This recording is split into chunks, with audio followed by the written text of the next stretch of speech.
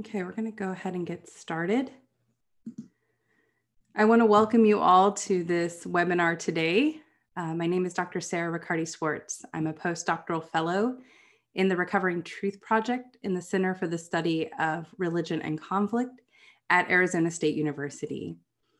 In 2019-2020, I was the National Endowment for the Humanities Orthodox Christian Studies Dissertation Fellow at the Orthodox Christian Studies Center at Fordham University.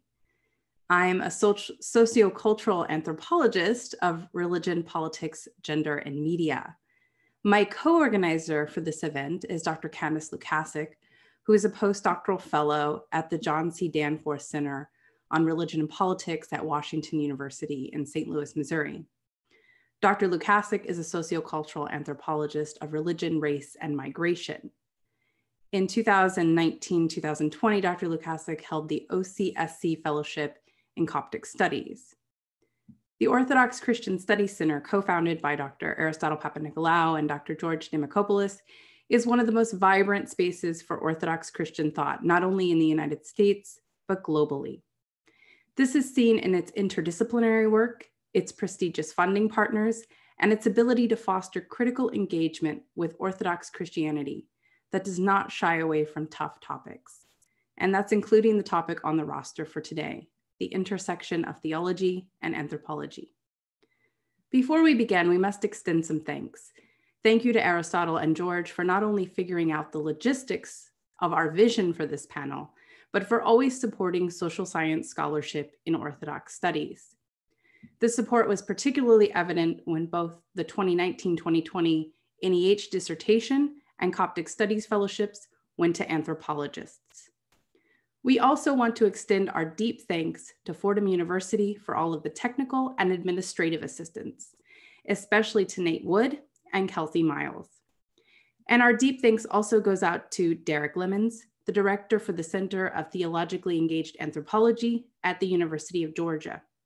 He's co-sponsoring this event and has been at the fore of interdisciplinary work in theology and anthropology. The impulse for this panel stems from our own work as anthropologists in Orthodox communities, who have had to become, in some respects, theologians along the way in order to understand the theological subjectivities that have shaped the lives of the people we work with. At the same time, we have had to find a way to engage in this interdisciplinary work in a field that has eschewed the inclusion of Christian theology, in part because of the Protestant elite roots of the discipline. While the anthropological study of Christianity has greatly expanded in the last 10 to 15 years, there still seems to be a disconnect as social scientists contend with taking seriously the social life of theology within the communities we study and in many cases are part of. In particular, the exclusion of Orthodox theology in social science research has left us with a less than thorough understanding of contemporary Orthodox practices and cultures. Anthropologists working in Orthodox studies, mostly out of necessity, have begun to think through how to engage thoughtfully, critically, and for some who are also faith practitioners, reflexively with theological studies.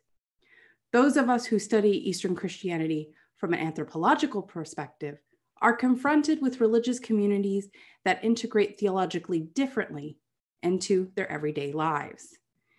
The idea of a living theology requires us as scholars to be well-versed in theological histories, ideas, and controversies that are integral to Orthodoxy in its various global formations. We must unpack the divergent histories of empire and memory in order to illuminate Orthodoxy's contentious imperial historical imagination and discuss the ways in which these histories shape theological study and practice today.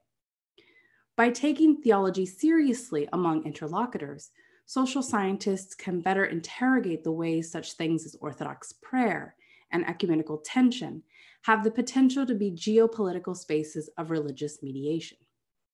To decouple our secular sensibilities from what is understood as religion, we must be able to inhabit a space where theology is inseparable from the everyday, guiding aesthetics, publics, and politics. Yet this need not be a one-sided endeavor. Theologians of Orthodoxy have much to learn from anthropologists. not to mention sociologists, historians, and other scholars who work in Orthodox studies. While Orthodoxy might keep its theological mind's eye fixed on the early church fathers and the persecuted pasts and presents, it must also integrate political conflict, social change, and cultural discontinuity into its field of analysis. The socio and political complexities of the current moment require theologians to address deeply human problems in global contexts. If Orthodoxy possesses a living theology, then it must be interwoven with the fabric of contemporary society, which means it needs to be holistic in its approach. In doing so, Orthodox theology can become more attuned to the needs of its practitioners by examining how faith is lived out, not simply studied in seminaries or educational institutions. This is an exercise that also includes shifts in our methodology, our theory, and in the questions we ask of ourselves and others. This is a lot to think about as we listen to this esteemed group of scholars today. Now, Candace, I'm going to pass this over to you for Q&A protocol and introducing our panelists. Thank you. Thanks, Sarah. Hello, everyone. Just to go over some Q&A protocol, please type your questions or comments into the Q&A feature at the bottom of your Zoom. And the Q&A will take place after the panelists have had a chance to respond to Dr. Sonja and Thomas. The Q&A will take about 10 to 15 minutes. And each of our panelists today will speak for 15 minutes with a response of 10 minutes from Dr. Sonja Thomas. Today we have 4 panelists and a respondent. I'm going to read the names in order of the presentation. And after Dr. Sonja Thomas has finished her response, we'll open it up for Q&A. Angie is an assistant professor of the Anthropology and Sociology of Religion at the University of Chicago. After receiving her PhD in anthropology from the University of California, Berkeley, she taught at Barnard College and held research fellow positions at Emory University and the Max Planck Institute for the Study of Religious and Ethnic Diversity. Based on fieldwork in Egypt, The Political Lives of Saints at the University of California Press at 2018 is her first book. Alexandra Antohin is an anthropologist with over 10 years of ethnographic experience studying Orthodox Christian societies and has conducted fieldwork in the Russian Far East, North Central Ethiopia, and the Washington, D.C. area. Alexandra completed her doctorate in social anthropology at University College London and has taught at George Washington University and Westchester Community College. She serves as the Vermont Folklife Center's Director of Education and previously worked as the Research and Program Director for the Congressional Black Caucus Foundation's A Voice Virtual Library Project, a digital archive dedicated to capturing Black legislative behavior in the United States Congress. Elina Vuola is Professor of Global Christianity and Dialogue of Religions at the Faculty of Theology, University of Helsinki, Finland. She is also the Vice Dean of International Affairs and Societal Relations of the faculty. Her most recent publications are The Virgin Mary Across Cultures, Devotion Among Costa Rican Catholic and Finnish Orthodox Women, and Orthodox Christianity and Gender, Dynamics of Tradition, Culture, and Lived Practice, which she co-edited with Helena Kubari. Dr. Bethlehem Dejene is an Ethiopian-born anthropologist researching in the areas of spiritual healing and etiologies of affliction within the Ethiopian Orthodox Tewahedo Church. Her research interests directly intersect with her life as a member and practitioner within the Orthodox Church and its hesychastic tradition. Our respondent is Dr. Sonja Thomas. Dr. Thomas is an assistant professor of women's gender and sexuality studies at Colby College. Her research examines the intersections of caste, race, gender, class, and religion in post-colonial India and community-based movements for minority rights.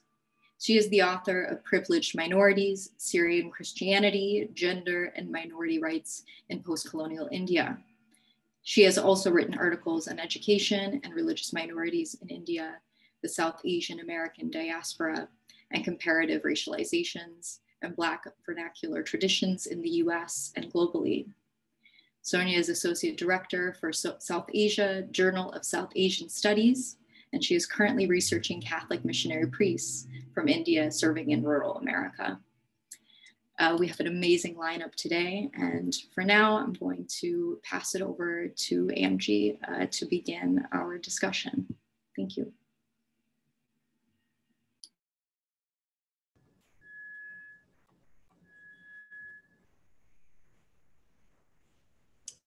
Hi, I hope you can see me right now. So thanks to Candace and Sarah for inviting me to participate in this important conversation on orthodoxy, anthropology, and theology.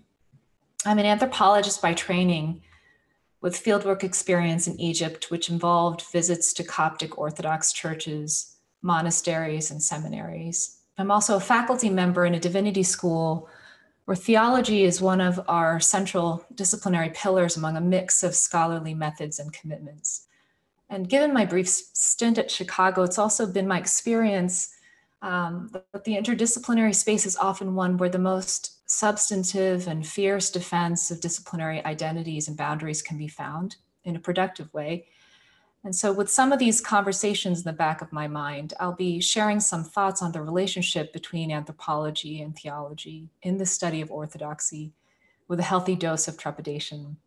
And to do this, I'd first like to reflect a bit on my previous writings on Coptic Orthodoxy, emboldened by Candace's and Sarah's smart reviews of my work. I'd like to think openly and aloud here about what questions I would ask of my own previous research if I were charged to forge a dialogue between the social sciences and theology. And furthermore, I do this all ultimately in the spirit of encouraging new lines of inquiry for future anthropologists of Orthodox Christianity who may be here with us now. So in my book, The Political Lives of Saints, Christian-Muslim Mediation in Egypt, my goal was to analyze how Coptic Orthodoxy mediates social and political relations between Christians and Muslims in Egypt. I was primarily interested in what terms of belonging bound Christians and Muslims together under the nation state. And I went to linguistic anthropology and semiotics to explore the communicative potential for orthodoxy to shape sites of interaction between Christians and Muslims. Orthodoxy, I came to discover, was deeply formative of how Coptic Christians inhabited space and time and imagined their relations to the Muslim majority. And so I began to see that Orthodox theology was formatively material in nature, fleshly, luminous, edgy, and abundant. Right and true practices of orthodoxy, or orthopraxy, is intrinsically an exercise in ordering material relations between the visible and the invisible realms. My ethnography of orthodoxy is organized along three themes of Christian-Muslim mediation. The first is community, the second is territory, and the third is public order. Each of these three themes is inspired by core theological doctrine of the Coptic Orthodox Church. The first is the theology of the Eucharistia, or the Eucharist. The second is the theology of the Theotokos, or the Virgin Mary, bearer of God. And the third is the theology of the icona, or the holy likeness. Throughout my book, I oriented my analysis of holy images and theology primarily toward problems of national and communal belonging. I found value in this use of theology to consider how Orthodox theology organizes social life with political consequences for Copts in Egypt. But here with you now, I'd also like to pivot and consider Orthodox theology's intention with secular ontologies of social and political imagination, and perhaps along the way prompt some reflections on anthropology's methodological limits and potentials to engage theology. For all Christians, regardless of denomination, the theology of Christ's death and resurrection is the centerpiece of salvation. It also marks the beginning of the church, and for social scientists, the institution of the true community. The Eucharist, or in Coptic Eucharistia, refers to the liturgical act of giving thanks in exchange for a perfect sacrifice. In Orthodoxy, the Eucharist is the holy body and blood, the real presence of Christ, and the essential medium of the Holy Church's salvation. The Eucharist is the ultimate foundation of social and collective belonging, humanity's true origins, and the eternal mystery of the beyond. For an anthropologist seeking to take seriously theology on its own terms, the Eucharist is therefore a natural starting point for grasping the inside and the outside of a community. Acts of partaking in communion, abstaining from communion, and excommunication are all acts of creating the terms of being in common in Christ. They create a sense of holy community, and for the Coptic Orthodox, the right and true terms of the Coptic community. Throughout my fieldwork, my identity as a non-Orthodox bystander outside the body politic of Christ's salvation was never more visible and marked than during the Masses when I sat behind as others went ahead to commune. For some of my Coptic friends, my inability to take the Eucharist caused deep distress, regularly broadcasting my status as an outsider to the gates of heaven. Of course, distinctions between insider and outsider, native and guest, are perennial themes in social theory. How might the Eucharist change how anthropologists approach the intrinsically social and political question of who does and doesn't belong? A radically Orthodox disposition may emphasize the totality of the holy body politic and its exclusionary force in the service of absolute truth. An equally Orthodox commitment to Christ's body and blood may override the equally exclusionary principle of the ethnos, of the race and the soil that have long defined various people groups in anthropology. The Eucharist in Orthodoxy is perfectly absolute and total, but its theological status as the mystery of mysteries also makes room for social ambiguity. No one knows, in short, who is communing at any given time and under what conditions. For example, I draw on the imagination of the desert hermits for all their social isolation, who also took in the communion in caves and in secret. In my work on Christian-Muslim relations, this theological possibility was intriguing and important for considering collective modes of belonging that lay outside the official institutions of ecclesiology. Communing in Christ's death and resurrection also means partaking in a communicative style of accessing holy blessings. If we take its material logic of distributing parts to whole, the Eucharist is also a style of reproducing and distributing holiness, baraka, to even those outside the baptized church. Here I think about all those times I didn't take the Eucharist, but took pieces from the prospora instead. In Coptic Orthodoxy, the urban refers to the remaining loaves that express Christian love and fellowship, even if they are not the consecrated elements themselves. One could make the same case for martyrs and the body parts of martyrs. They are also approximations of Christ's example of suffering, sacrifice, and salvation. Theology organizes how people understand their salvation, the salvation of others, and where they are in the universal story of collective salvation. Theology can also bind a nation together or rend it apart. In my work on Coptic martyrdom, the Egyptian nation state is the overarching framework for analyzing the politics of violence. But following the theology of the Eucharist further, we might also consider how death and sacrifice is imagined and valued beyond the framework of the nation and the Coptic community. This includes following the trans-Orthodox politics of common communion and common sacrifice. But it also includes taking seriously the Orthodox mystery of the body and blood and entertaining the social potential that non-Orthodox are also participating in signs of Christ's salvation. The Eucharist is the uniquely Orthodox basis of the Coptic community, but at the same time, the Eucharist is a theological medium that organizes social relations between Orthodox and non-Orthodox. Its material approximations, such as baraka and the relics of martyrs, are potential vehicles of including outsiders, such as Protestants, Catholics, Muslims, into the Orthodox body of Christ. This anthropology of social potential is also intrinsic to Orthodox mysticism and its distinctive feature of divine, unfathomable hiddenness.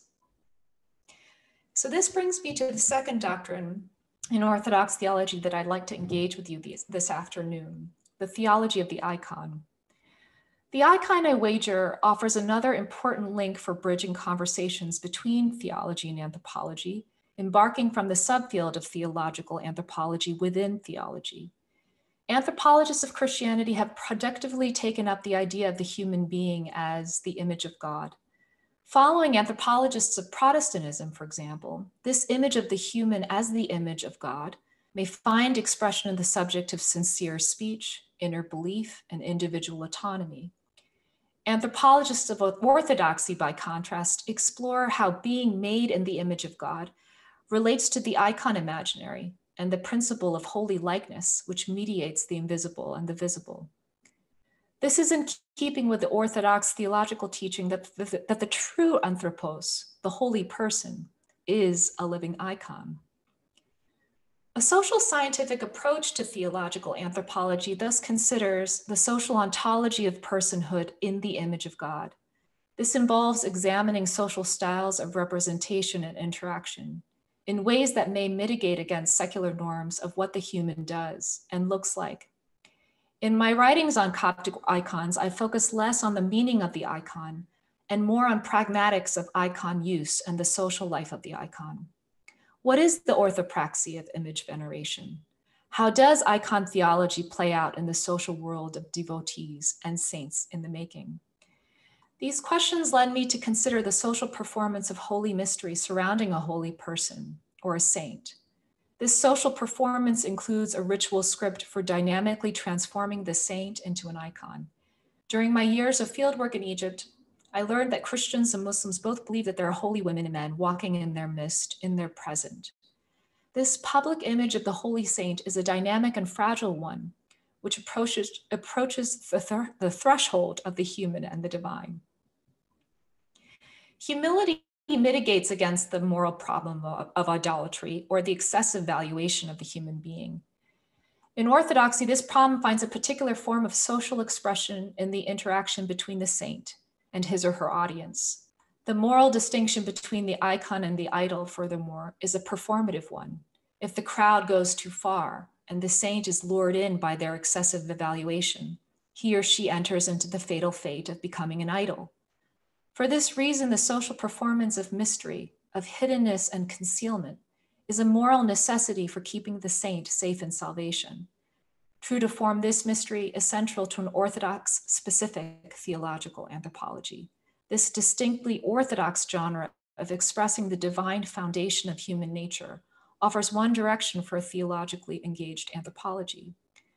The perilous frontier between human and divine natures is arguably what makes a Christian anthropology special, and one may distinguish an anthropologist of Christianity's engagement with the moral terms of personhood and populism. And so on this point, I'd just like to wrap up and invoke some of my initial framings for my engagement with Orthodox theologies of material mediation. Where might Orthodox theology lie in productive tension with secular ontologies of social and political life?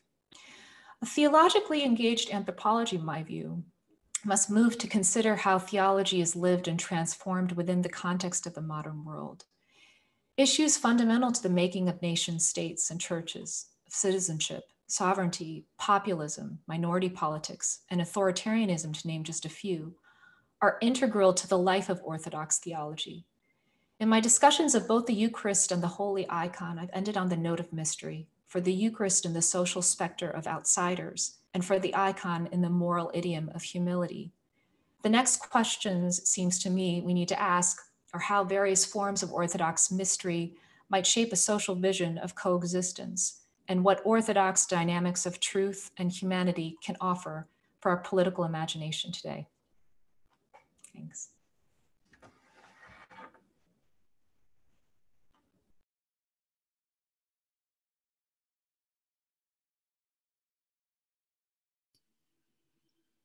Alexandra?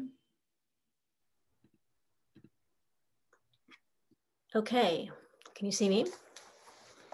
Great. Okay, so I'm really delighted to see this topic presented in this way. It's really a testament to the corpus of ethnographic research projects that have even allowed us to bring together these diverse contexts of Orthodox Christianity together towards a theoretically minded conversation And it speaks so much to the movements within the anthropology of Christianity over the last 10 years or so that I've been observing it. And one of the key questions that particularly excites me, which is this question of how to cultivate an approach of theologically engaged anthropology, one that is, I assume, thread throughout the research process. I say this because I have to admit that I have mostly integrated theological concepts at the analysis stage, meaning that I spent time with the ethnographic material and then linked up with theological explanations later. Furthermore, I'm more comfortable referring to the synonyms of theology in the way that I heard expressed among my interlocutors, such as terms like holy tradition, apostolic teachings, or generally the teachings of the church. In nearly all these variants, I would characterize any engagement that I've done as shaped by what I learned through people and not through text. Learning about theologically informed knowledge through people means those schooled in some level, whether through church training or self-directed. And in my main two ethnographic field experiences, Russia and Ethiopia, this was largely oral, what people learned from the priest, the deacon, the elder in their family or their social network, a sermon they heard, a radio or television program, comments written on a website or a forum. These are the entry points for defining what is theological in an ethnographic research of Orthodox Christians, as I see it. So in the time that we have, I wanted to present a few points of friction that I found persistent in my experience of anthropological research with Orthodox Christian communities. And to sharpen this tension, I will be referring to anthropologists and theologians as sort of sides of opposing camps, in order to sort of efficiently establish some contrastive positions that allow us to arrive closer to a theologically engaged anthropology. And there's also another way to reflect on what I believe is the necessary role of those theologically trained by the church in this process. I'm also attempting to normalize speaking about the theologian or theologically informed as part of the contemporary Orthodox Christian scholarship. In some ways, I acknowledge that there's very much a certain awkwardness to this, which doesn't exist for Western Christian scholarship. But I believe a theologian's take on contemporary Orthodox Christian life is in some ways an appropriate parallel to the anthropologist's take. Both operate within disciplinary thinking and approaches that frame their insights and their interpretation. So I want to start by sharing a common frustration that I experienced during my ethnographic fieldwork. And I say this because I feel like in some ways theological entangling by the fieldworker could only go so far without the guidance of the church or somebody who, directed as somebody who knows things about the church. So as an example, not too long ago, I followed an online discussion on the Facebook forum, historical photos from the Horn of Africa that illustrates this point, I think. So a thread was started by an individual who defines himself as a believer, Orthodox Christian believer, and poses this question: why is the Star of David found on Ethiopian Orthodox churches when it's primarily a symbol associated with Judaism? And the tenor and variety of responses to this query corresponded to patterns I experienced when asking for theologically informed interpretations in the field. A few respondents recited scriptural citations without commentary. Several others refer to the antiquity of Ethiopian Judaism and contemporary Ethiopian Jewish communities. One poster responded that he should really ask a qualified person, and another asked the person to clarify their question. Were they searching for evidence from archaeology? And if so, they should find a person more qualified to ask. And now this interaction is actually not particularly frustrating. In fact, the anthropologist revels in the inconsistencies and pluralities of interpretations. For them, complexity is evidence of human imagination, ingenuity, creativity. For the theologian, I suspect not as much, or at least the ones I encountered in the field. As I found, variation in multiple answers are fundamental to fieldwork with the Orthodox Christians, but are generally disavowed by those theologically trained. One gets the sense that the vernacularized theology is greeted with mild embarrassment by clergy. However, I want to focus on one of the variants provided by the Star of David discussion: to go ask a more qualified person. Orthodox laity engage in a fair deal of self-regulating of theological knowledge. Such deference is not surprising in this religious context. Ethiopian Orthodox Church's approach to theology is one that is highly formalized institutional framework of spiritual revelation. However, I have observed just as much frequency of interpretation by individuals that church deems as theologically informed and hence more qualified. The main point here is that variations of theological answers exist always, but it matters most who says it. Which brings me to the title of what I've given this presentation, Anthropologists and Theologians Taking Believers Seriously. I want to ask, what are ways in which believers' everyday experience can have a place within the formalized institutional framework of the church and what they consider inclusive of their holy tradition? And as I impose this objective, I once again feel less comfortable referring to this as theology as a body of knowledge, as opposed to holy tradition, for reasons I stated at the outset.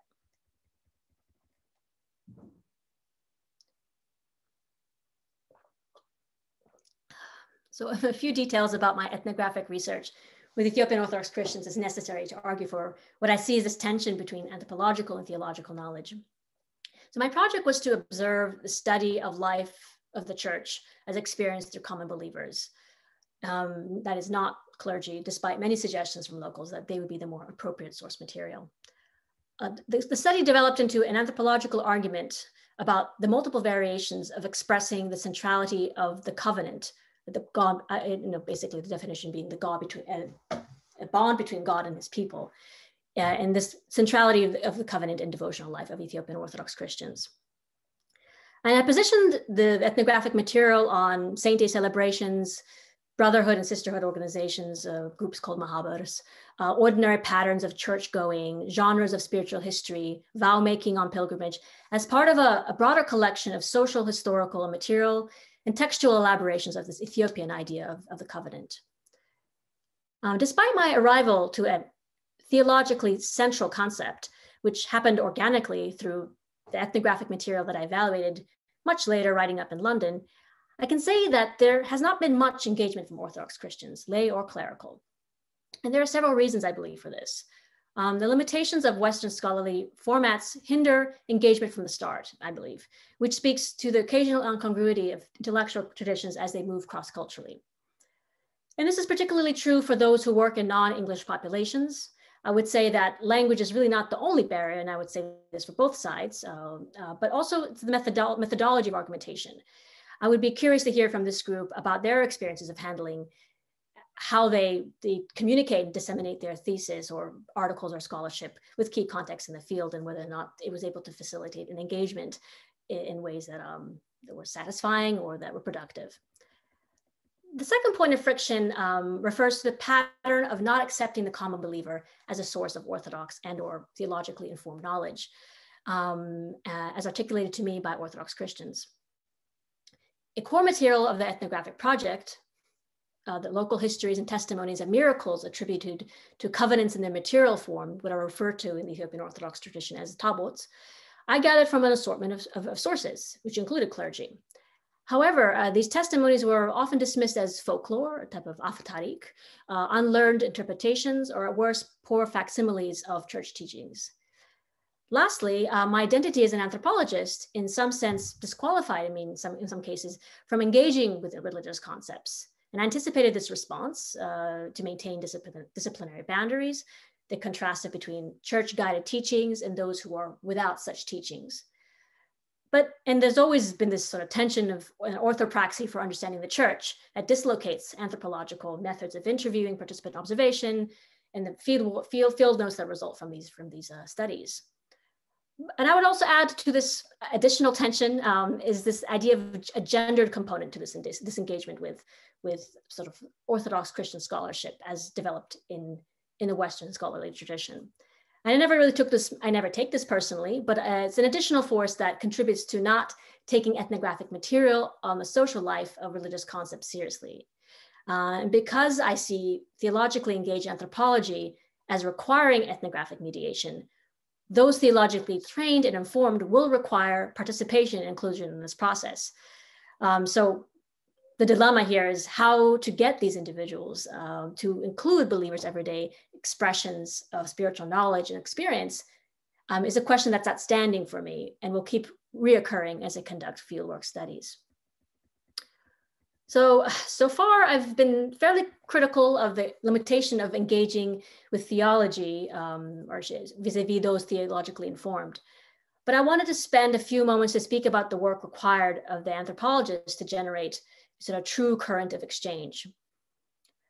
To work towards a theologically engaged anthropology, the ethnographer's sense of intersubjectivity, a consciousness of their self, needs to be more transparent and available for interrogation. Note here, I'm not really speaking about identity or positionality relative to the fieldworkers' interlocutors, topics more familiar within the debates of anthropological ethics.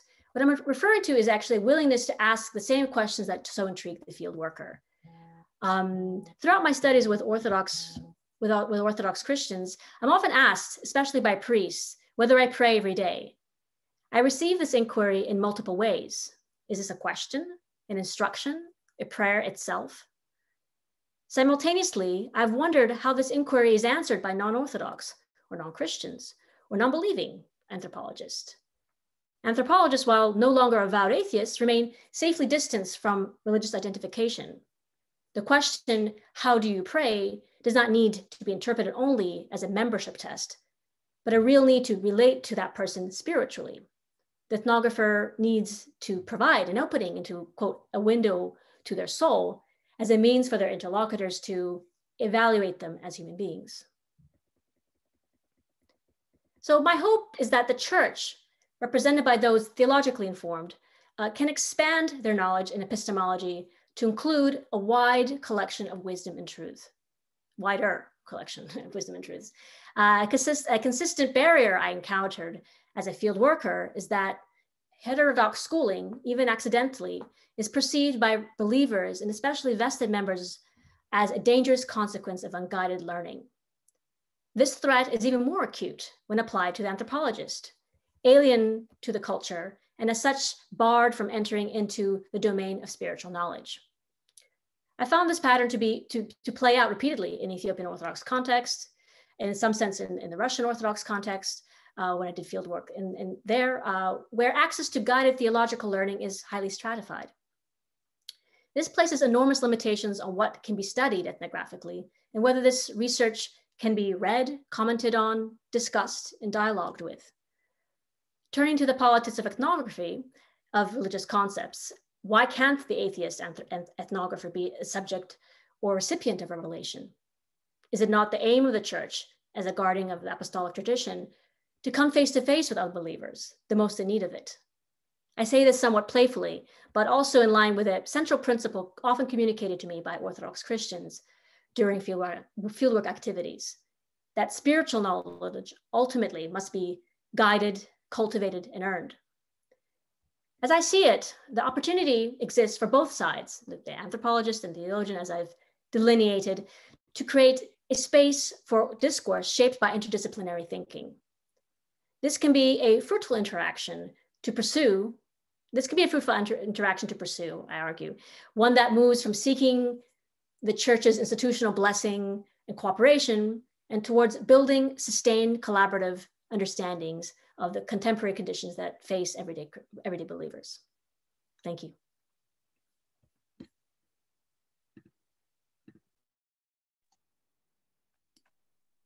Thank you, Alexandra.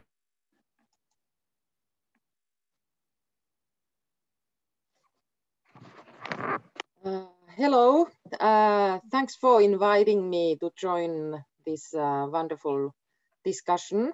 I'm joining you from Helsinki, Finland. So I say good evening to everybody. I'm a theologian by training who has been doing ethnography, not necessarily in the full sense of the word as you who are anthropologists would use it, but I felt a necessity at some point in my research to learn ethnographic methods, basically interviewing. I have been doing this kind of theological ethnographic research in two different contexts, among Catholic women in Costa Rica, Central America, and Orthodox women in Finland. My book from last year actually covers both fields. In both contexts, my primary interest was the meaning of the Virgin Mary for believing Catholic and Orthodox women. The two contexts differ in many aspects, obviously, but many of my results turned out to be surprisingly similar, especially when it comes to the gendered aspects of women's devotion to Mary. I have to say that among my informants, there was also some Skoltsami women, which is one of the smallest indigenous Sami tribes in northeastern Finland, who are Orthodox by religion. So that actually brought an interesting further aspect to my research. By and large, the Orthodox tradition has not been as researched from a lived religion or and a gender perspective as other Christian traditions. Why this is so and what are the consequences is not the subject of my talk. My point is rather that empirical research, whether done by scholars of religious studies and sociology of religion or anthropology, could be more cognizant of Orthodox theology in different contexts. This theology is not singular, even when there is possibly less variation than in Western churches. In my interviews, I consciously focused on my informant's theological thinking. Based on my earlier research in Costa Rica, I assumed that rather than asking Finnish Orthodox women how they see their role and position in the church, asking about Mother of God would be an easier, less tendentious task that would provide a richer window on women's lives. And indeed, this is exactly what happened. Almost without exception, at some point in the interview, the women started talking about issues of gender hierarchy, sexism, women's position in the church, and so on, exhibiting a variety of opinions and positions on these issues. The women I interviewed had different ways of negotiating the gendered teachings of the Orthodox Church as women, and Mary was an important part of this negotiation. Due to the meagerness of feminist theology in the Orthodox tradition, ordinary women do not have a similar theological basis for their critique of certain practices and teachings compared with women in the Catholic Church and most Protestant churches. Many of the women I interviewed for this project expressed critical views on the basis of their lived experience as women. They expressed a multitude of theological thoughts and ideas, sometimes questioning the teachings of the church. These were related, for example, to purity issues, women's lack of authority in the church, and the historically male-dominated way of interpreting Theotokos, which was the focus of my research. Women thus both maintained a distance from the formal teachings of the church, but also at times affirmed them. Because of the meagerness of feminist reflection, theological reflection in the Orthodox tradition, I think it is possible to gain more insight into Orthodox women's self-understanding and theological reflection through ethnography and interviews. Lay women, women are always lay people in the Orthodox Church, are also theological thinkers. Especially in religious traditions such as the Catholic and the Orthodox, in which women hold less power and right to interpretation than men, it is important to understand how also women create, produce, and reproduce theological ideas. I would say that religious agency includes this kind of theological agency that we should be attentive to. In order to understand our informants, we need to understand the core theological doctrines and their development over time. We should study both practices and doctrines. Methodologically, this means at best the ability to combine theological and ethnographic methods without creating a false dichotomy and value hierarchy between them. A scholar of religion, Anne Blackburn, makes a similar point in her analysis of the relationship between textual and empirical analysis of religion. Let me quote her. There is a danger that the turn to studies of ritual and everyday life, especially in the context of an apologetic retreat from the study of texts, leaves scholars of religion in an intellectually untenable position. We may fail to recognize the often profoundly influential connections between texts and devotional practice, for example, and to neglect the very high value accorded to textual composition, transmission, and interpretation within the communities we seek to understand, unquote.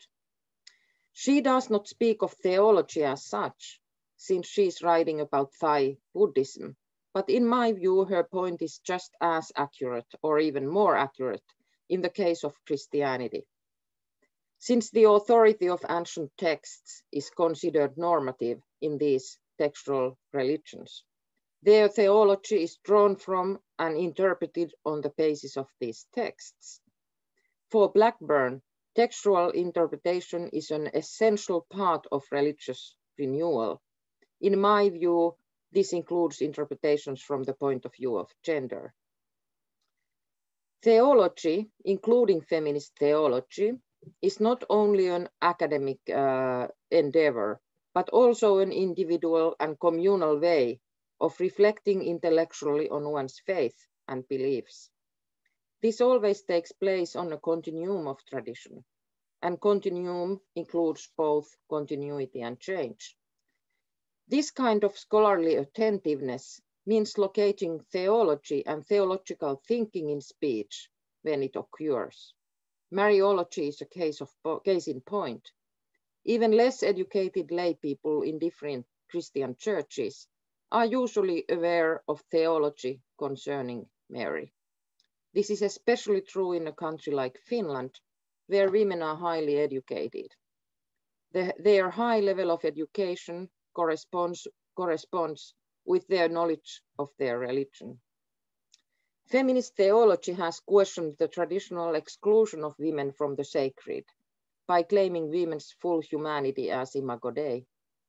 Theology pays special attention to this symbolic dimension of religion, and in the case of its feminist critique, its deep sexism.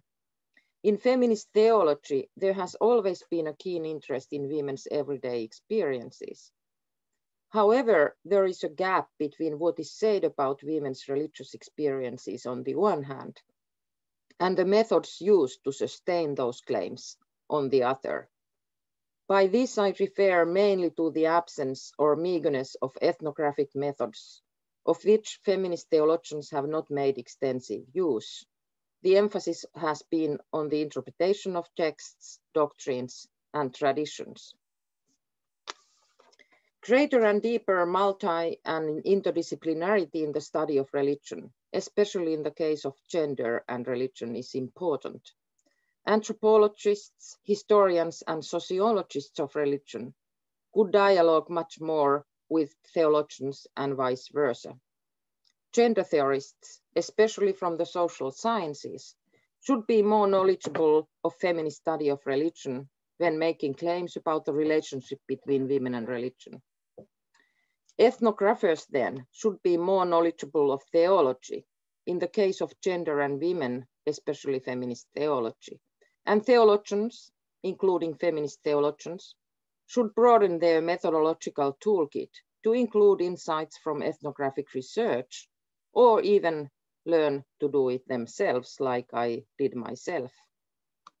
Historically, most changes in religious traditions do not happen due to a new doctrine produced by the institutional elite or hierarchy. It is much more common that the influence is from the bottom up. Lived religion of ordinary people, including women, turns into a doctrine, sometimes much later, as the historical development of Mariology makes clear. More importantly, however, the struggle between continuity and change in any religious tradition gains its impetus among the ordinary faithful. Some teachings are questioned for being outdated or oppressive. New groups of people appear as subjects demanding more visibility. New theologies emerge, whether because of these demands for theological subjectivity or because societal and political changes, and these of course overlap and are related. Understanding this dynamic of continuity and change, which has theological issues and interpretations at its heart, is important also when we do ethnographic or empirical research. We should not arbitrarily cut off theological ideas because they are often part of our informants' self-understanding and their negotiation with their religious tradition. At least in the three monotheistic religions, people's ways of thinking theologically and interpreting their tradition's core teachings are central to their religious identity and should not be ignored. Otherwise, a false divide between belief and practice may follow. Some of the perspectives of lived religion have been useful for my research, particularly those that focus on the material, the bodily, and gendered aspects of religion. However, I would like to point out, unlike most scholars of lived religion do, that also institutions, dogmas, and power hierarchies are as much lived as ordinary people's rituals and practices. Lived religion is not just about immanent, religiously informed practices. It is also about transcendence and how individuals and communities relate to it. Both the lived, the ordinary, and the doctrinal or institutional do change, even if slowly, when tradition is reinterpreted and challenged. Among anthropologists, there is a recent process of re-evaluation of the field's relationship to the study of religion, and especially of Christianity. Scholars such as Joel Robbins are suggesting more dialogue between anthropology and theology. I'm aware that the field has developed since Robbins' earlier article.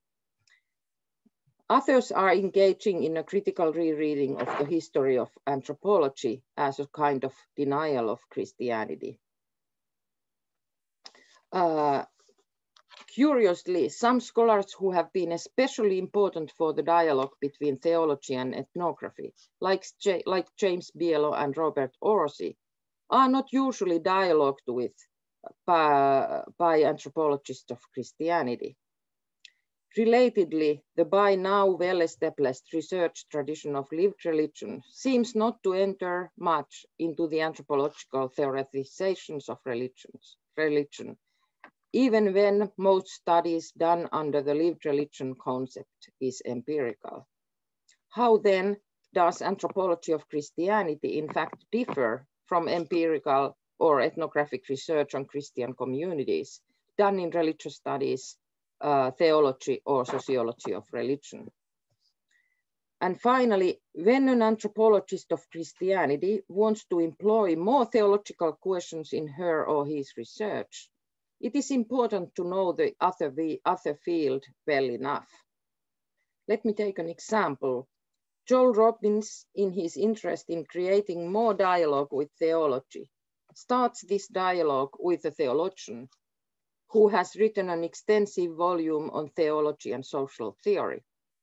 Robbins seems, however, to be unaware that this theologian, John Milbank, is in the field of academic theology, the primus motor of the so-called radical orthodoxy movement, which rests on several problematic assumptions of both theology, religion, and society.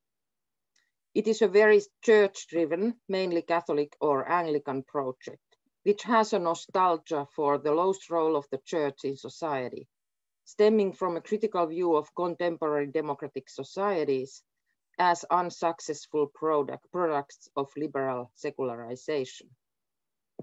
This is, of course, to say the least, a very problematic view from the perspective of women, minorities, and other people.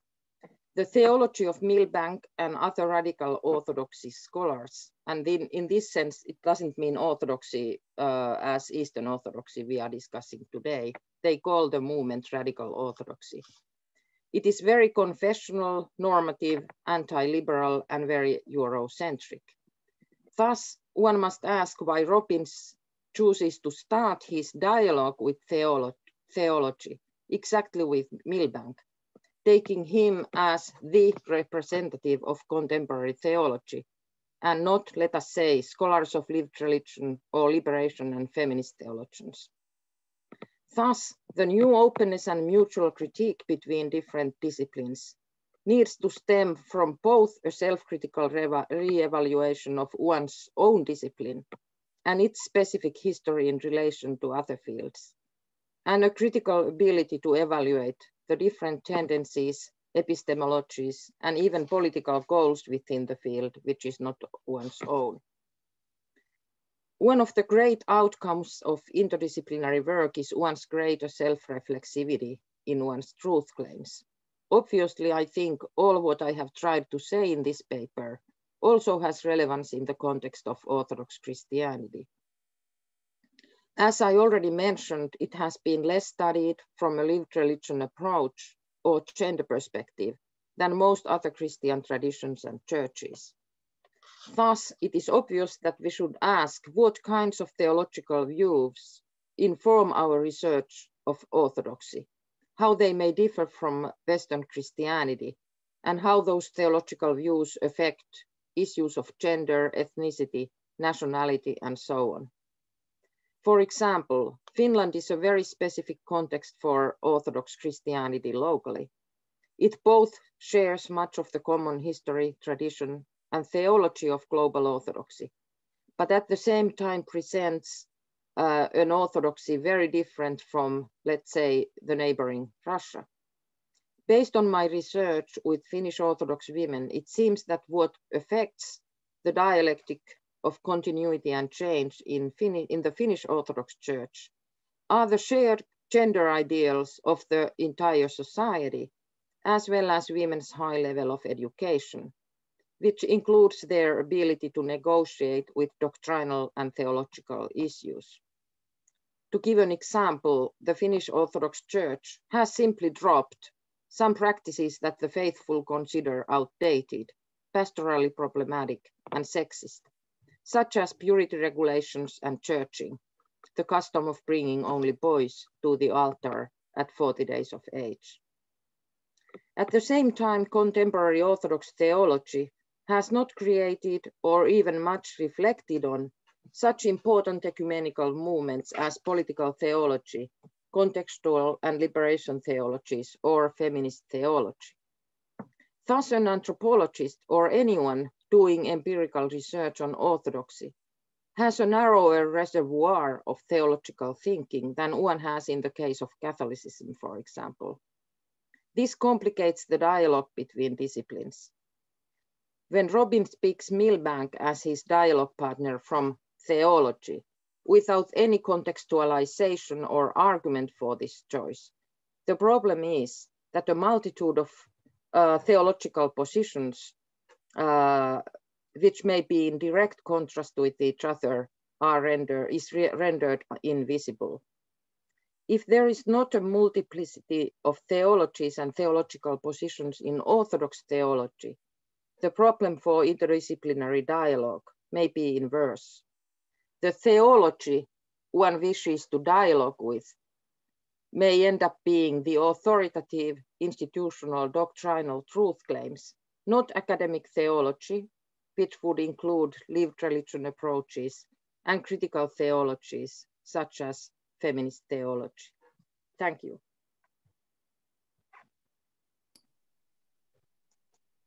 Thank you, Elina. Just to remind everybody, if you could place any questions that you have in the chat box below, and we're going to go on to our last panelist, Bethlehem. Thank you so much. Thank you.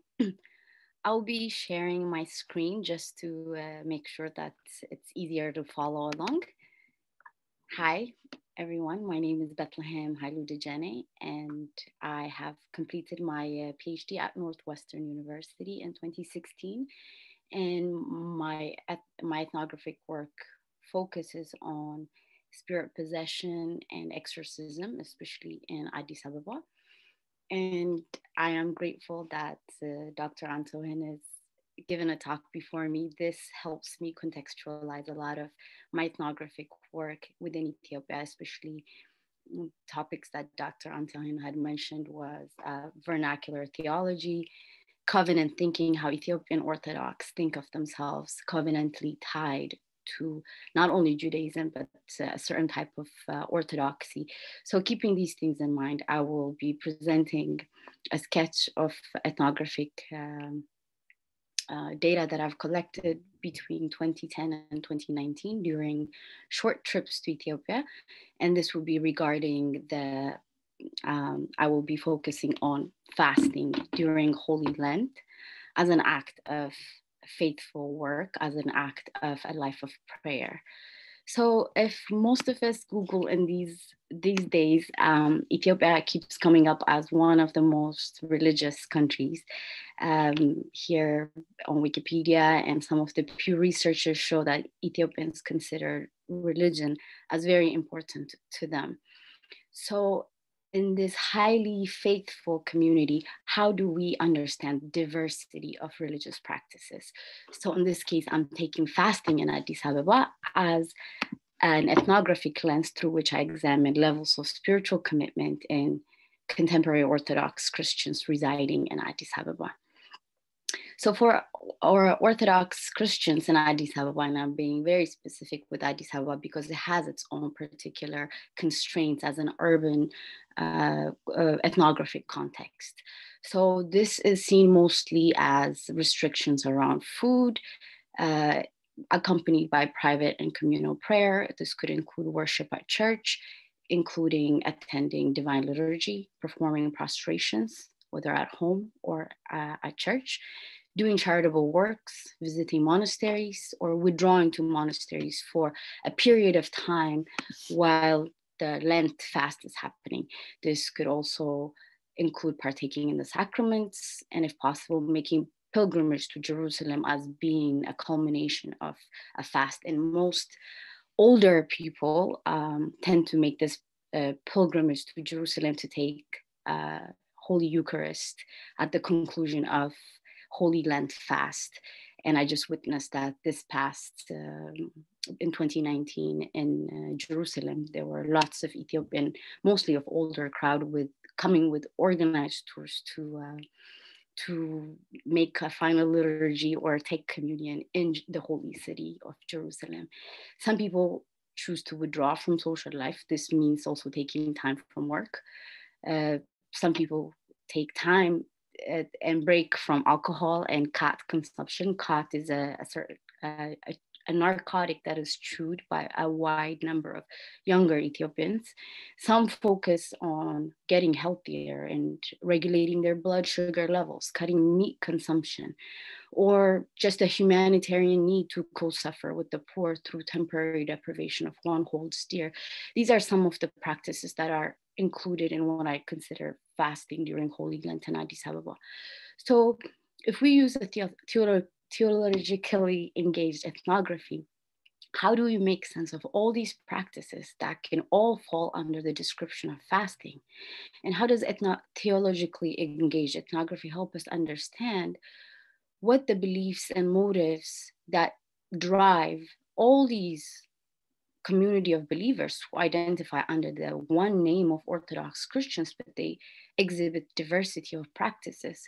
So what beliefs, motives, and goals affect the type and extremity of ascetic labors chosen by the believers to undertake this during this period of Holy Lent?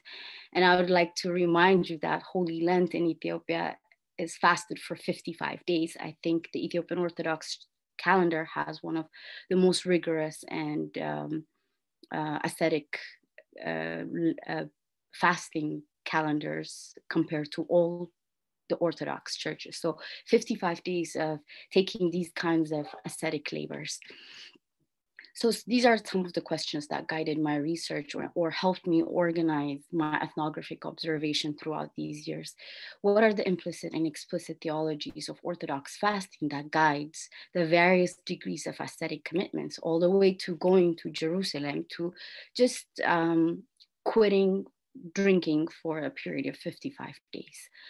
What are the theologies that drive the degree of commitment during Holy Lent? And how do people's religious activities affect social life, at least during this period? So I consider fasting as a form of laboring, following mostly the church fathers. Why is Orthodox fasting, Orthodox Christian fasting necessary? I mean, we start with the Lord Jesus Christ, who is the centrality, and he had set the example of fasting in the Gospels and taught his disciples to pray and to fast. Here I quote Father Milosevic, who gives us a nutshell understanding of Orthodox Christian fasting. I'll quote him here. Here we should mention that fasting in the Orthodox Church has two aspects, physical and spiritual. The first one implies abstinence from rich foods such as dairy products, eggs, and all kinds of meat. Spiritual fasting consists in abstinence from evil thoughts, desires, and deeds.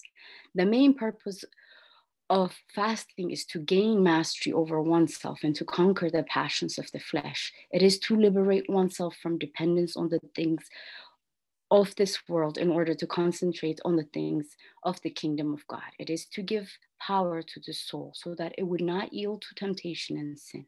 According to Saint Seraphim, fasting is an indispensable means of gaining the fruit of the Holy Spirit in one's life, and Jesus himself taught that some forms of evil cannot be conquered without it.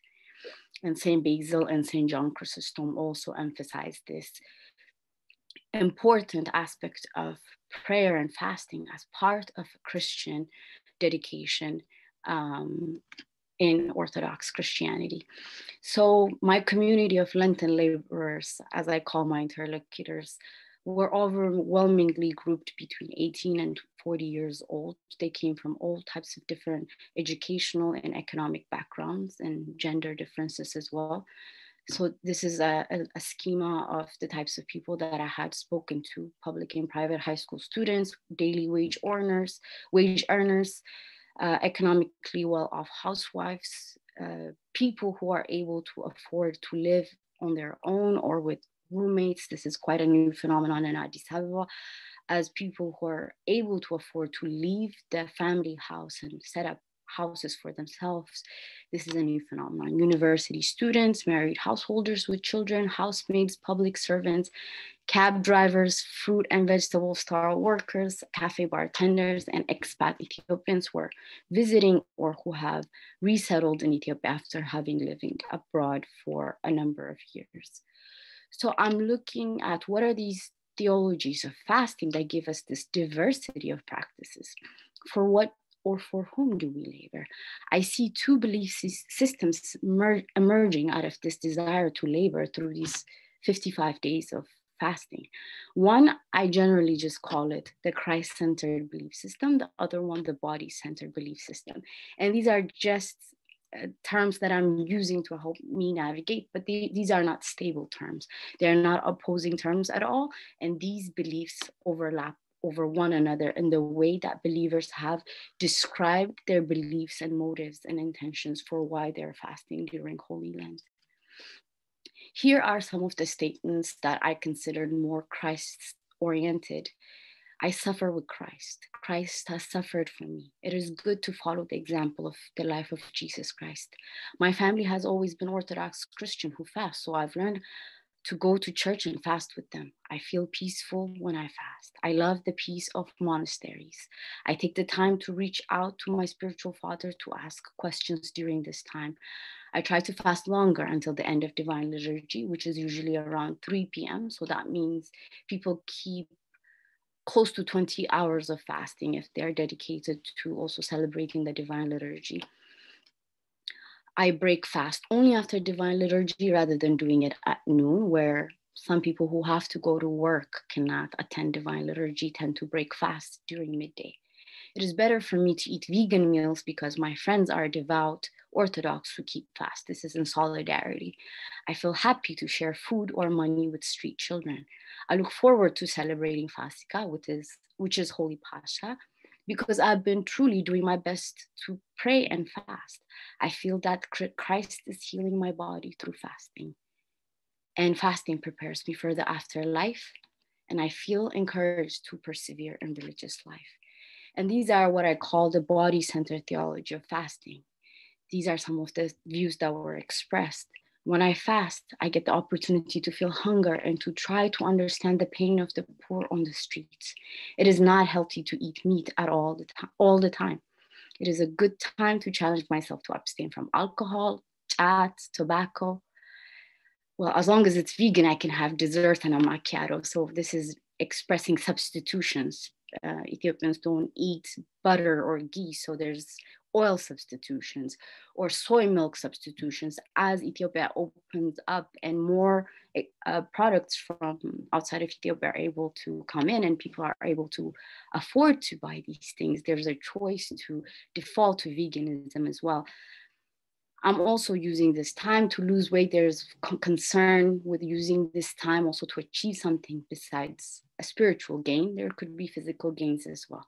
It is also important to take care of the body, which is considered the temple of God.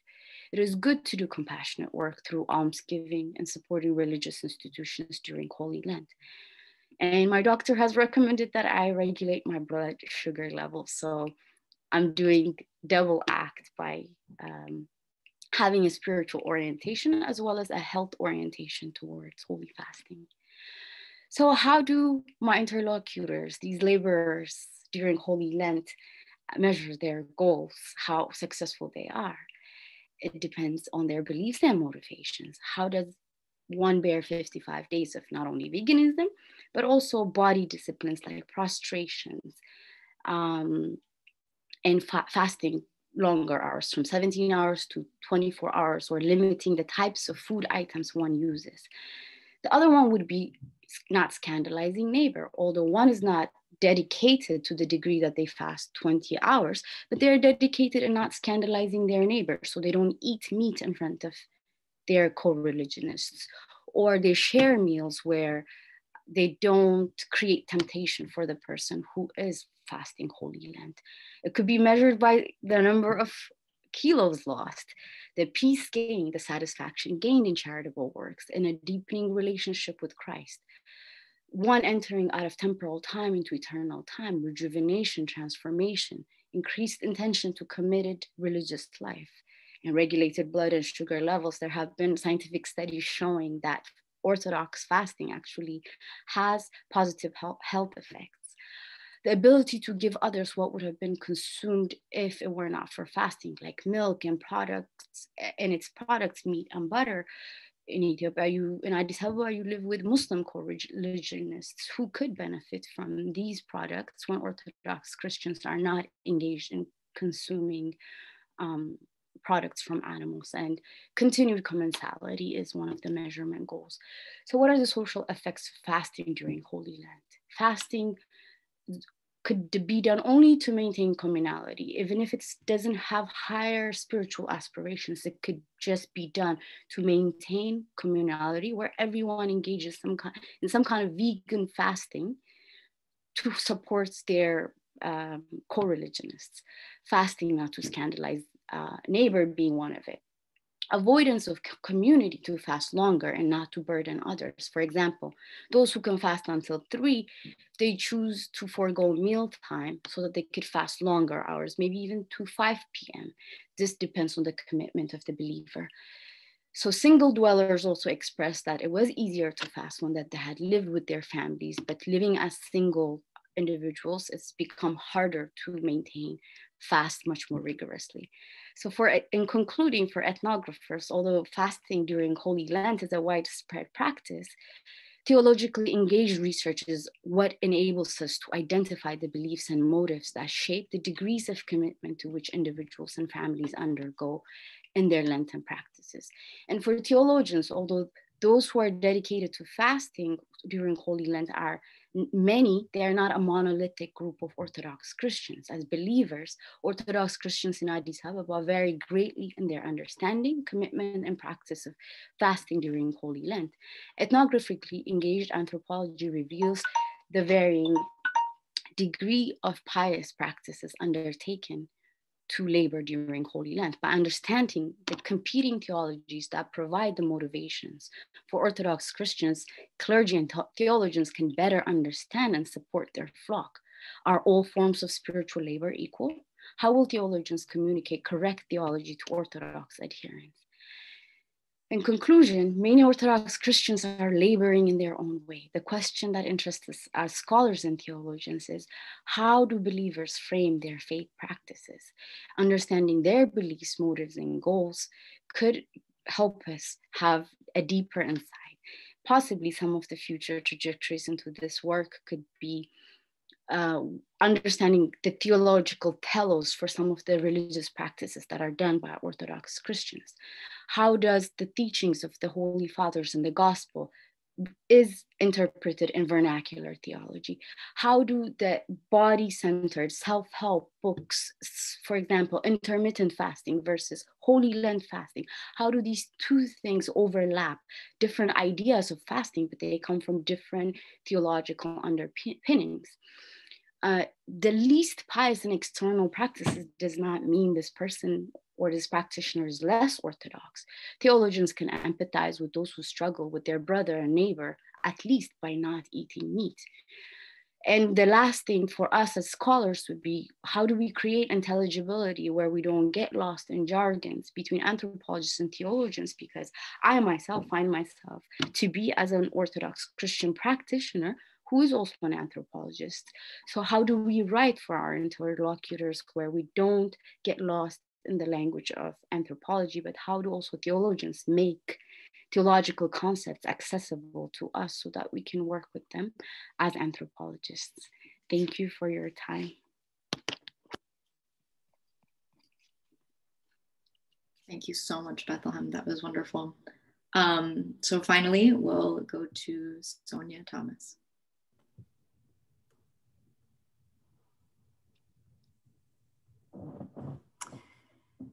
Okay, so I just wanted to first thank Nate and Kelsey for all the work that they did putting this together, and then to Candace and Sarah.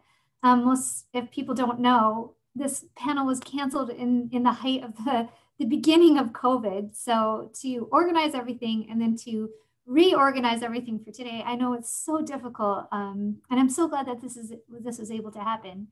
And also to our panelists, to Angie, Bethlehem, Elina, and Alexandra, I'm really honored to be part of in the company of scholars who are bringing these two things together, theology and the anthropology of Orthodox Christianity. My comments are just going to be as brief as possible because I can already see that there's so much in the chat, in the Q&A. It's going to be more epistemological in nature. I want to start off by acknowledging the heavy lifting that every one of our panelists has done. Every one of our panelists today are really interdisciplinary. And I don't use that term lightly. I think we just throw out that term interdisciplinarity all the time in academia. Every disciplinary trained scholar I know tells me that their work is interdisciplinary. I think because we desire to be interdisciplinary, but most of the time what we call interdisciplinary work is what I kind of consider multidisciplinary. Maybe like two disciplines holding hands for a while, like the anthropologist goes to the archives and we call that like an anthropologist is doing historical work, therefore it's interdisciplinary. But how I see interdisciplinarity is that it critiques the boundaries of disciplines. It talks about the gaps between disciplines, but then it does something more. It tries to bridge those gaps to create new root metaphors of analysis. And every one of our panelists today is doing that type of work on their research on Coptic Orthodox, Ethiopian Orthodox, and Finnish Orthodox Christians.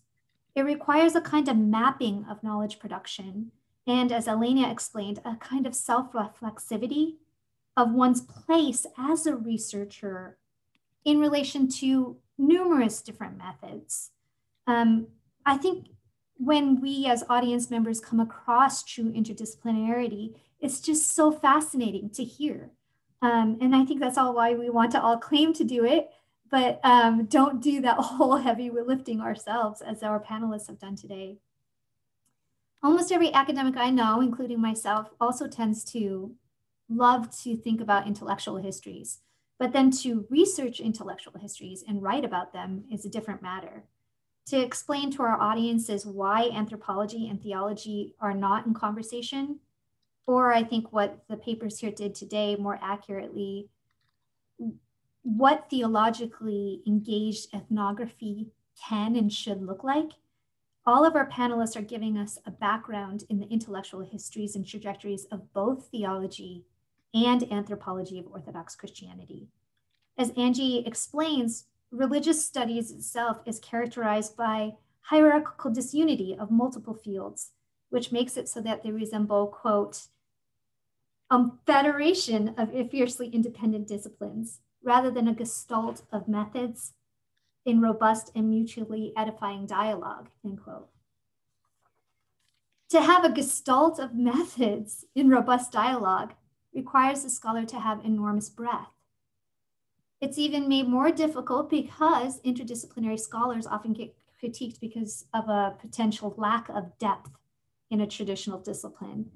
I hear that encapsulated in the disparaging question used to knock interdisciplinary scholarship down to the ground, which is this question: who is the audience for your work? Well, in this case, first, for the papers that we heard here, it's religious studies, anthropology, history, theology, sociology, women's studies, area studies, like Middle Eastern studies and African studies, all at once. So that's incredibly difficult. As the papers here have shown today, theology is intensely important for any scholar of religion, but it's especially may be the case for minority religions like Coptic Orthodox, Finnish Orthodox, and Ethiopian Orthodox Christian. Because theology in that case with the consideration of minority religions becomes about carving out a space for the minority community in the face of a dominant majority community, theology's deep textual analysis and historical engagement fleshes out the why of lived religions, not just for those inside the faith and practitioners, but those outside the faith as well. As Bethlehem's paper explains, quote, theologically engaged research is able to penetrate into the beliefs and motives of Ethiopian Orthodox Christians. Further, theology helps us understand the mystical part of what Angie is calling the mystical publicity of contemporary Coptic saints in Egypt.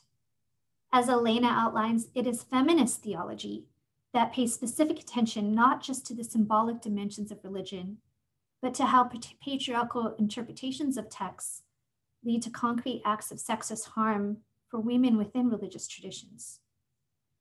And as much as theology is important, it may not get us into the everyday. That is the realm of anthropology. Anthropology lets us see how religious interactions are in larger political contexts. As Angie's paper shows us, the theology of icons can be a potential point of dialogue between theology and anthropology. The public image of a holy person is created from a type of social interaction. And, quote, without an anthropological eye towards the dynamics of social interaction, the theologian might miss the intrinsic social quality of ascetic withdrawals, end quote. Thus, as Elina tells us, the anthropological method, ethnography, can help us think through the circulation of images and modes of belonging. Interviews can help us understand women's experiences beyond text, doctrines, and tradition, and to understand how Mariology is lived. Likewise, Bethlehem has shown us how experiences are embodied, allowing us to understand the practicing body within religious traditions and how the faithful can identify with the suffering of Christ's body and with the suffering of others' bodies. despite all this and the goodness of it that anthropology can get us to, there is and can be a hierarchy of knowledge production. As Alexandra so powerfully reminds us in her paper, theologians can act as gatekeepers, providing a problematic and all-encompassing authority over knowledge production in Orthodox Christianity that ethnographers may be forced to engage with whether they want to or not. Thus, Alexandria rightly explains that, quote, variation and multiple answers are fundamental to fieldwork within Orthodox Christians, but then these are then disavowed by those who are theologically trained, end quote. So given these tensions, the gaps, the separate federations, hierarchies, folk practices of religion versus the learned skills of those who do textual analysis, I'm really captivated by Alexandra's second question especially. Can anthropologists and theologians dialogue with one another? Is it even possible for this to happen?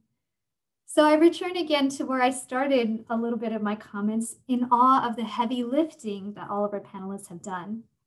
Each and every one of our panelists has clued us into what theologically engaged ethnography looks like and how to make this dialogue happen, questioning both the boundaries of theology and anthropology and also bridging it, allowing us to see it, have a deeper sense of place, time, and experience of Orthodox Christianities.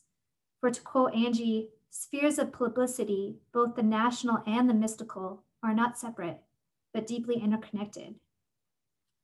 So I actually did have individual questions for all of the panelists, but like I said, I'm mindful of the time and look at how many Q&A questions we have already. So I wanted maybe just to ask a general question. And it's kind of two general questions, but they're related to each other. It gets at the idea of power in the academy, and again, are kind of epistemologic in nature. I've been thinking what it means for researchers today to study Christianity in this particular moment, to confront fascism, patriarchal, racist, casteist, settler colonial, and colonial histories embedded in Christianity and in our continuing present. Questions that I think Angie was bringing up at the end of her paper. I'm also thinking about how anthropology continues to battle its colonial roots. So given that, I was wondering if the panelists could also talk about how, if it's possible, for theologically engaged ethnography on Orthodox Christianity to speak to or not, or dismantle or not, these white supremacist, settler colonialist, casteist, Western-based academic knowledge production. And a tiny bit related to that, like right now in the midst of COVID, so many institutions are dealing with issues of budget cuts. And when we have budget cuts in disciplines, departments can really entrench themselves. You'll start to see things that say, well, we need somebody who does traditional methods. So I was wondering if you could speak to the need for theologically engaged ethnography right now, especially in the midst of COVID budget cuts to religious studies departments, and also the exploitation of contingent labor on the market right now. So, and again, I have individual questions too, but I'll leave it at that. Thank you so much, Sonja. I actually would really like to start with that question if fellow panelists would like to answer.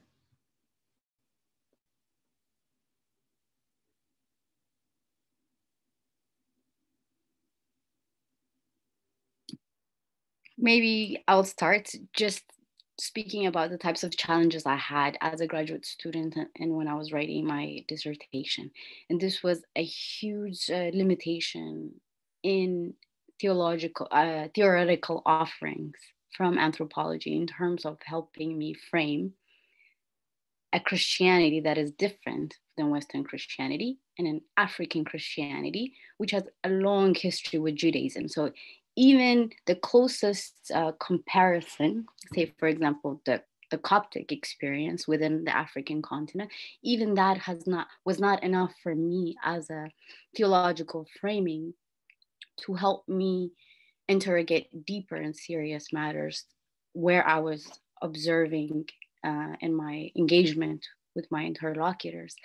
And just like Dr. Antohin said, it worked for me to work maybe in reversal rather than having a theoretical position. It was my ethnography that was informing my theoretical position. So because I was very much stuck in a Protestant charismatic anthropology of Christianity in terms of theoretical offerings, and I felt incredibly constrained or would have to misrepresent my ethnographic data in order to fit it into that type of theoretical framework. And I actually found historians of Christianity to be much more helpful in terms of offering me theology, especially the works of Peter Brown, for example.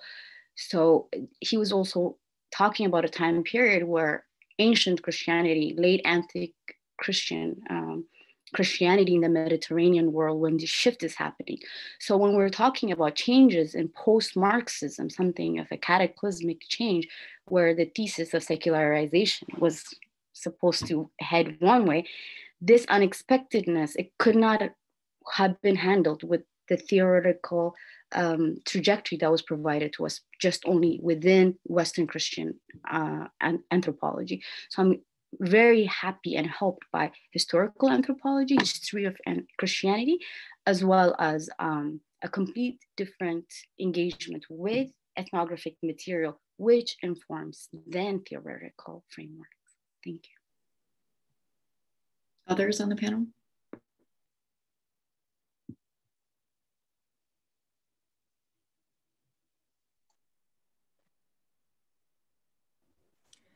Candace, do you mind repeating which part of the question you want that, what was the question that you'd want us to, that you were responding to? Is it about the kind of the relevance of our conversation to our political present?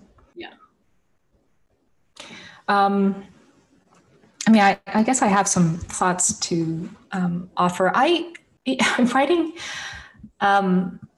writing this talk this week, or this presentation this week, was a challenge because there was a way in which so much of, and I'm speaking for the American audience and the American authors here, I don't mean to assume that anybody is necessarily absorbed in the politics of this week in the US, but there's a way in which, the question of kind of what it means to claim a popular kind of grounds for legitimacy, even the mechanism of kind of electoral college voting.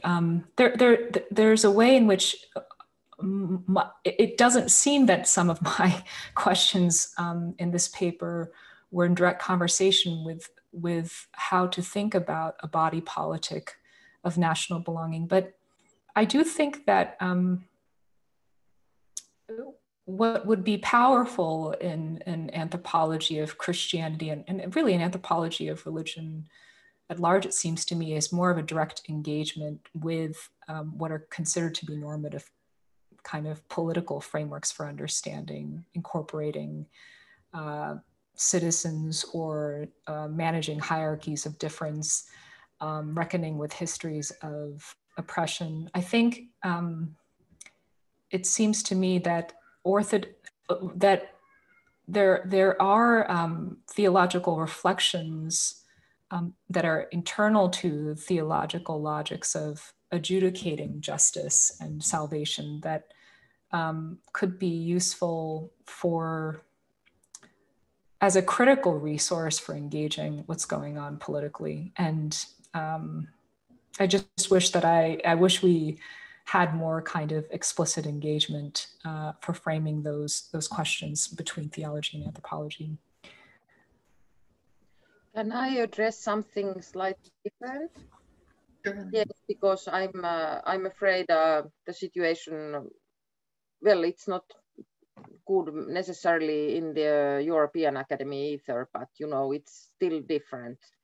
But I think since I'm the theologian in the panel, I would rather say that I'm an ethnographically engaged theologian. I'm interested in ethnographically engaged theology, and not like theologically engaged anthropology, as you say. And actually, among theologians from different backgrounds, there is a new interest I would say not necessarily very much, as far as I know, in the anthropology of Christianity. I think it would be interesting to grasp why this field of anthropology of Christianity has tended to focus on certain religious traditions, on certain theological movements, and not having much dialogue with those working with empirical methods in religious studies, not theology, religious studies. So it's somehow unclear to me who is dialoguing with whom and with whom we are not dialoguing and why. But you know, there is more and more interest among theologians for lived religion. So I guess it's easier for somebody with a theological education and framework to frame one's empirically grounded work as lived religion than anthropology of Christianity. So this is something I'm observing internationally also. And then another thing, I think it's important to remember that when we speak of theology, we can speak of theology as an academic field with a very long history, with a very different history in different Christian churches even, including the variety of theologies within that field of academic theology. Like I said, feminist theology, liberation theology, queer theology, Black theology, whatever. And then second, theology is this kind of intellectual self-understanding of Christian communities, churches, including the Orthodox Church. So the theology in that sense means the Orthodox theology as understood by the institutional church. And third, what I was doing myself was navigating between these two former understandings of theology, listening to ordinary people, in my case women, consciously, because they are not formulating their Orthodox theology otherwise. So in that sense, theology is theological reflection of anybody who is posing theological questions. So I think it's important that we make, at least to some extent, this differentiation between the different understandings of theology. Absolutely. And I'd actually like to jump in and ask a question from Valentina Napolitano, who engages some of this conversation a bit. So she asks, I see an interesting, growing more and more, an interest of religious studies and divinity schools to quote unquote know and get more involved with the practice and analytics of ethnography. I'm not sure about the other way around in terms of how do anthropology departments, are they interested in engaging with theologies? How are they? And she said she would just love to hear the panelists on this other way around the vector of intersectionality.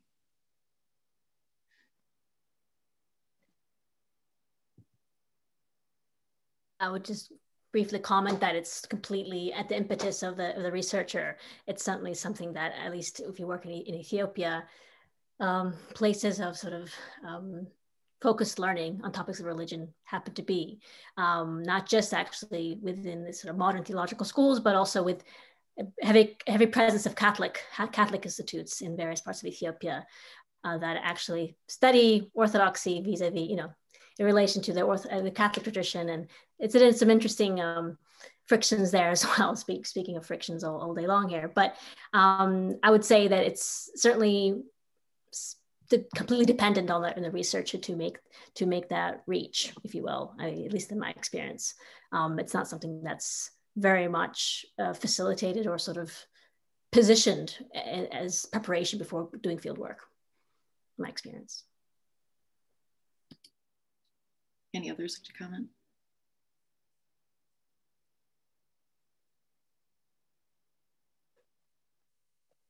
If not, I'll move on to the next question then. We have many, so these all will definitely not all be answered, but just to curate a conversation. So this question's from Robert Saylor.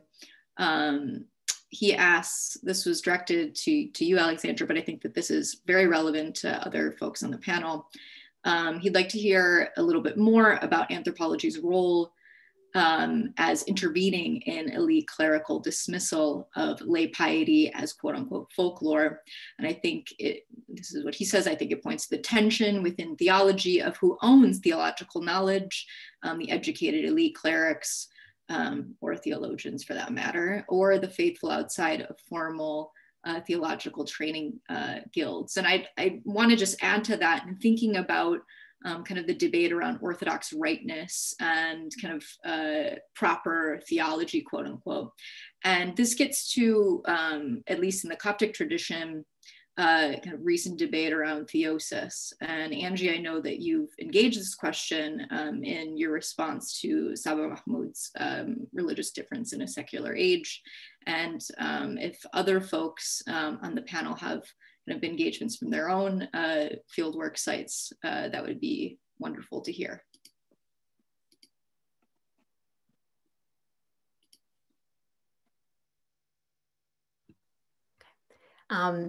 Yeah, I think in some ways, at least I feel like I benefited in some ways of reading classic anthropology. That was something that was pushed, not pushed, but encouraged as part of my PhD training, to read those who are working in sort of what we now sort of pejoratively kind of classify as sort of studies of folk anthropology, or like, studies in Mexico in the 50s and parts of Southeast Asia, certainly parts of Mediterranean, that looked at what we now call everyday practices, but I think at the time of sort of anthropology would be pejoratively classed now as sort of folkloristic or folklore, in the sense that anthropology sort of resists that category. Yet it's something that's very much a term that I find that circulates within contexts where Orthodox Christian communities exist.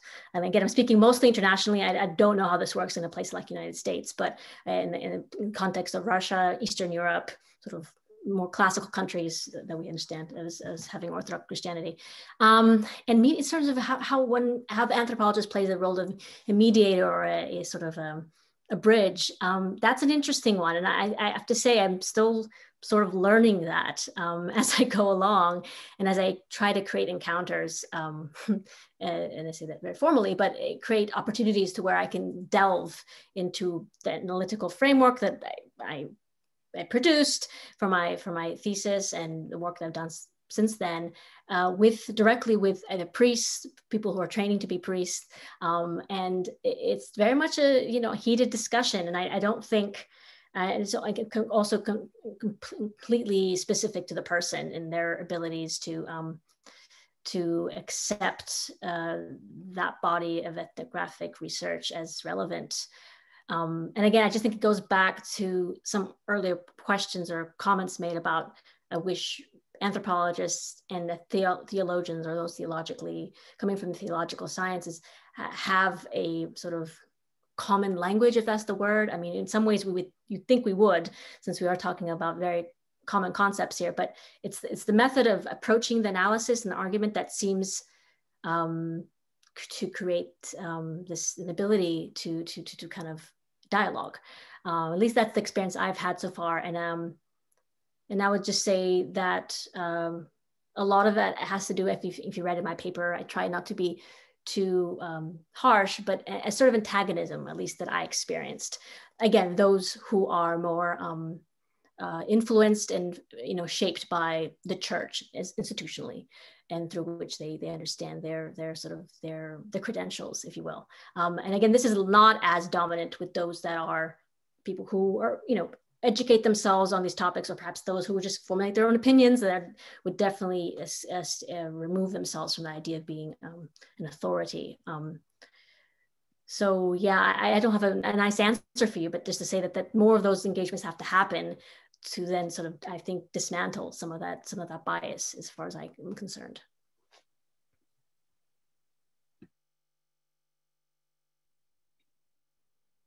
Okay, we'll ask just a couple of more questions.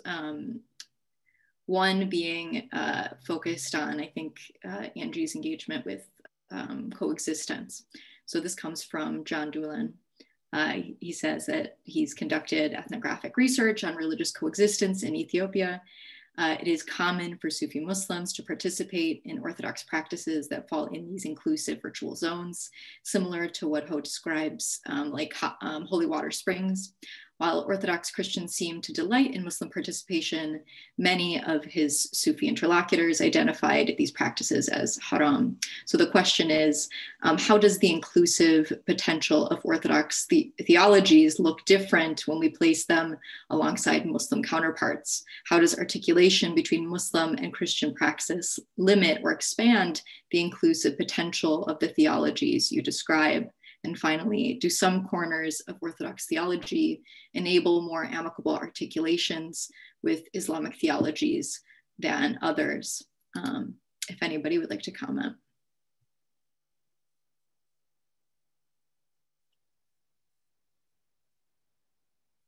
I mean, I suppose because there seems to be a common kind of interest in the politics of coexistence, or kind of the role that the theologies, or it sounds to me, competing theologies can play in promoting or shaping how coexistence might, what the terms of coexistence might be in Ethiopia or within a community in Ethiopia, for example. And I think I should say a couple things. When I gave this presentation, I tried my best to kind of ventriloquize what I think a theologically engaged anthropology might speak about. And so taking on theological doctrines and thinking about social questions was my approach.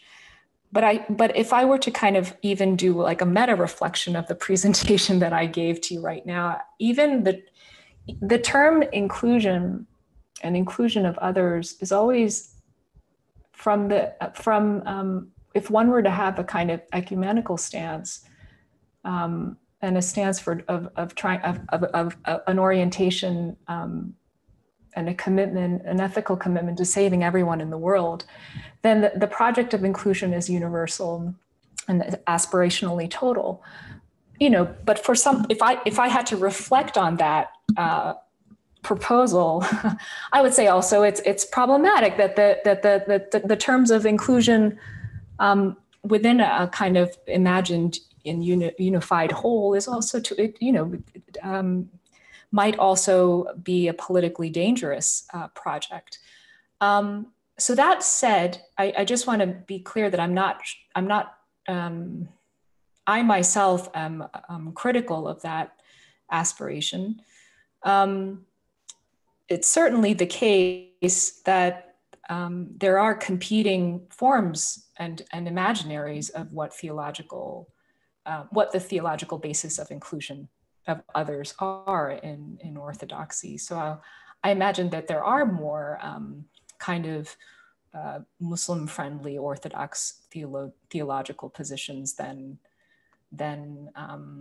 certainly I can think even within the institution of the Coptic Orthodox Church, just setting aside the whole kind of industry of lived theology or kind of people quietly practicing the faith of Jesus Christ and not necessarily being a seminarian. But even among seminarians, I think there are and figures within the Coptic Orthodox hierarchy. I would say that there are contests over of what it means to kind of be an ethical and theological orientation towards Muslims. And one doesn't even really have to go to material practices of taking baraka to do that work. I think if it's okay, Candace, I don't know if there's time, but I also just want to kind of express a worry that I have with the term lived religion. And it's not to say that I think it's a bad term or that, you know, the work of lived religion is necessarily problematic. I think I'm only concerned that when within religious studies or theological divisions, anthropologists and ethnographers kind of become equated with the scholarship and lived religion, that there is a kind of seeding of theoretical and conceptual ground when it is the case that anthropologists actually have the conceptual tools to engage the normative canons of theology proper. That is, if one thinks of anthropologists as being the specialist of folk and kind of on the ground practices, and not of kind of the doctrinal industry of properly legitimate theology, there's a kind of, it seems to me, a concession that is made. And I'm not willing to do that, I think. And I don't think anthropologists should be willing to do that. So just saying that. Does anybody want to respond to that? Or just to wrap up then, Vlad Nemescu asked a pretty, I think a pretty simple and very interesting question for us to think with. He says, wonderful presentations, and one thing that they show is the diversity of understandings of and approaches to theology. And hence one's engagement becomes somehow arbitrary, sometimes even unfortunate, as Elina pointed out. So what motivated your own engagement with theology, and what was your starting point? So getting a little personal, just, you know, to end this panel and see everybody off. I think maybe I'll speak a little bit here, because I think there was another question which focused on me as an Orthodox believer, as well as an anthropologist. What does it mean to do work? And I think being an Orthodox Christian faith believer inevitably forces you to engage with some kind of theology, because it informs the personal practices that I engage in, whether it's fasting or daily prayers or prostrations, following a church calendar, or participating in taking in the sacraments. So I think that position, I say, had given me a lot of access into, so for example, I was born and raised in Ethiopia. So my understanding of religion is through osmosis. You go to church, you participate in rituals. It's only in my 20s that I became a serious reader of the Philokalia or the Desert Fathers. So that's my entryway into a mature orthodoxy, where it was an inherited religion, but for me as an individual who have to reckon with it as a female, as a Black person, as a person who's living in a diasporic community of believers, and who engages with Antiochian, Coptic, and Greek Orthodox. What does it mean for me to be a believer as well as an anthropologist? So my foray into these kinds of questions started just with engagement of how do people understand illness from a spiritual perspective, and mostly focusing on Orthodox Christians who still believed in spirit possessions and the existence of spirits. But their engagement showed me the rationality of which types of theologies they adopt and which they discard in informing themselves as what kind of engagements that they would have to do, whether it's with a czar practitioner or with an exorcist. They would have to make decisions based on their understanding of what the etiology of their illnesses are. So that engagement, that understanding, of course, it has also opened doors for me, where my identity as an Orthodox is constantly questioned as a person who's an insider or an outsider who has access, because it is my home. It is my right as an Orthodox Christian to be allowed into such spaces and to be hearing such things.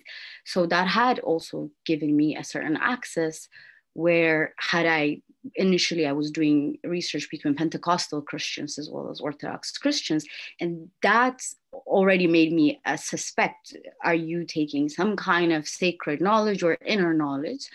And as an anthropologist, does that mean I'm just a secular subjectivity, or am I a religious subjectivity which have to juggle two types of different methodologies and subjectivities? And like how Dr. Antohin was saying, how, if the anthropologist is on the spotlight, how would our interlocutors engage with us? How would they ask us about our faith commitments, and who are we in responding to that question? I think figuring out those answers could help us get insight into the practices of our interlocutors, as well as who we are as ethnographers, as well as believers. I think in my case, I have to answer the other way around. What made me be interested in ethnography as a theologian and as a person trained in theology. And I think there are several reasons, but I did my dissertation on Latin American liberation theology from a feminist perspective, actually. And I lived several years in Costa Rica. And I think already then I noticed both in Latin American liberation theology and most of feminist theology, a lack of, it was very text and doctrine and philosophically oriented critique of traditional religion, whether from the perspective of Latin America or from a gender perspective. And then on the other hand, in gender studies, I have also worked in the gender studies department. The lack of understanding of the role and meaning and the multiple meanings of religion for women or in relation to gender is a problem in itself. Religions are seen as patriarchal, monolithically patriarchal, women as victims and so on. You all know that. And then in traditional theology, including theologies of religious institutions, women's voices are not included. So I guess this triangle that even feminist theologies do not really employ women's voices, it's very sophisticated feminist critique of doctrines. So I think that I really came to a point that I wanted to listen to women, very different women with very different backgrounds, different religious traditions, with different levels of education, to see and consider women as theological agents, as theological thinkers, and give that, somehow see that as an authoritative voice, since it has not been heard by anybody. So I guess that was and the way to do that is to interview. I'm not doing full ethnography in the sense as you guys are, but I did learn in our anthropology department, ethnographic methods and ethnographic thinking and interpretation. Thank you, Elina. I think we're going to wrap up now, but before we do, I'd just like to acknowledge the presence of Sonja Lerman in this conversation, and just to remember her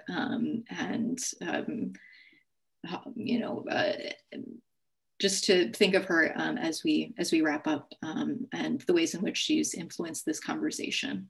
So thank you all for being a part of this great conversation, and we look forward to continuing it in the future. Thank you very much. Thank you.